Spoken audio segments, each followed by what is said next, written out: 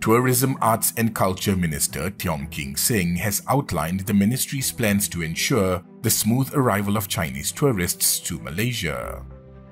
In a Facebook post today, he said the Tourism, Arts and Culture Ministry will be stationing its officers that are fluent in Mandarin at all airports in the country that welcome international arrivals.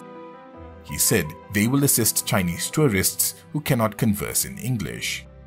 He added that MOTAC will also be working closely with Malaysia Airports Holdings Berhad, which manages the airports, and the Customs Department to expedite the clearance process for these tourists after arrival. With that in mind, Tiong proposed that special lanes be made available at these airports to speed up the arrival process of Chinese tourists.